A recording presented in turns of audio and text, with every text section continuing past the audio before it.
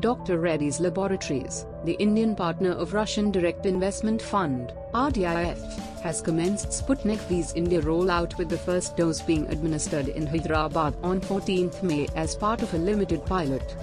The imported vaccine has been priced at 948 rupees per dose, with an additional 5% GST to be charged on it, putting the price at around 995 rupees and 40 paise, just under 1000 rupees a dose.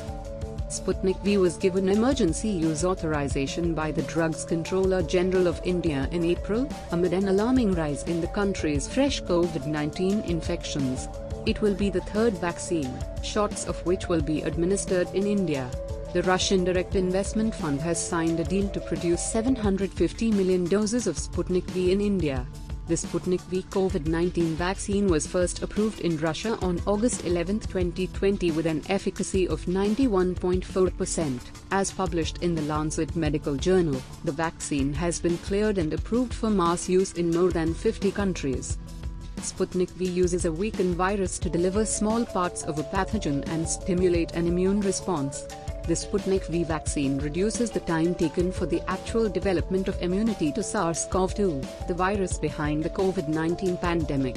The efficacy of the Sputnik V vaccine was 91.4% based on the second interim analysis of data on the 28th day after the volunteers received the first immunization, the 7th day after receiving the second immunization.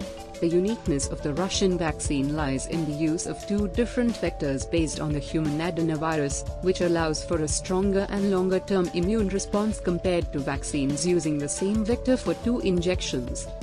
The safety and efficacy of the Sputnik V has been confirmed by 61 regulators in countries where the vaccine has been authorized, with the total population of over 3 billion people.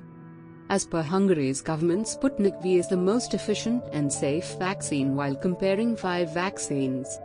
The Mexican official government vaccination study confirms that Sputnik V is the safest vaccine, with 7 times fewer adverse effects per doses administered than mRNA vaccines.